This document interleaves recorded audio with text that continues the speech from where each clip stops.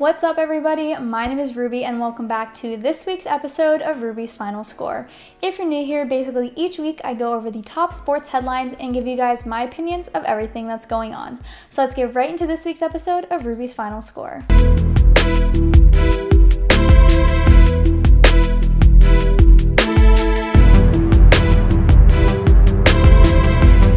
Okay, so first off, I want to say sorry. I've been a little bit MIA the last few weeks. Thanksgiving, I decided to take the week off, and then my family had some COVID scares, so I couldn't head into the studio, but I'm back now, better than ever. Also, a little bit of shameless promo. If you haven't noticed, I've been doing Vlogmas, aka daily vlogging from December 1st to the 25th, so make sure you check out those videos as well. Now on to this week's headlines. First up in the NFL, we had a couple of crazy games in week 13, and I'm sure you all know which one I'm going to hit on first, even though I would rather forget about this game.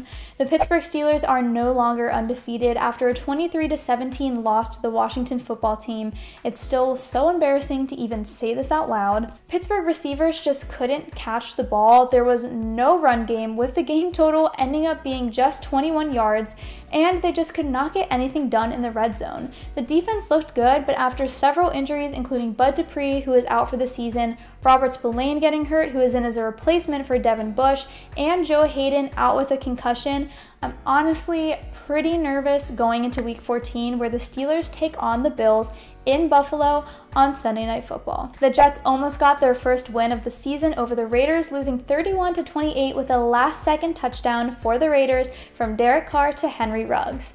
The Jets honestly could have won this game, with quarterback Sam Darnold passing for 2 touchdowns, but only 186 yards versus Derek Carr's 381.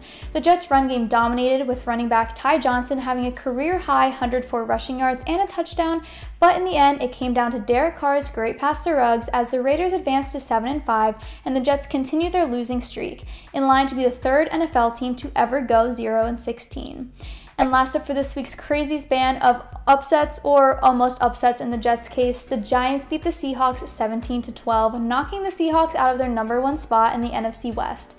Even more crazy, they did it with their backup quarterback. Colt McCoy was in for Daniel Jones after he suffered a hamstring injury last week. McCoy only passed for 105 yards and 1 touchdown, but it was somehow enough to take down the now 8-4 Seahawks. The Giants' defense also stunned the Seahawks, sacking Russell Wilson 5 times. This Giants team wasn't perfect, but they showed that they have what it takes to beat real teams, and that they definitely deserve that top spot in the NFC East. In other news, we have some more sports starting up soon, along with college basketball, which has been in full swing, kind of, for a few weeks now.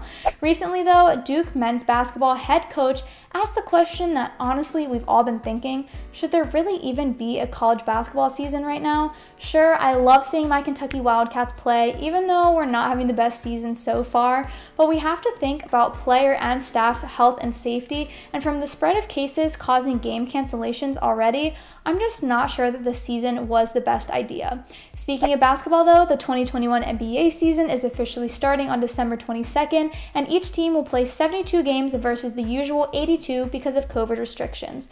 We'll have to see if they stick to the bubble method again this season, after it proved very effective last season, but resulted in players spending months away from their families. College football is coming to an end after a lot of cancellations and reschedules, but some championship games are still coming up.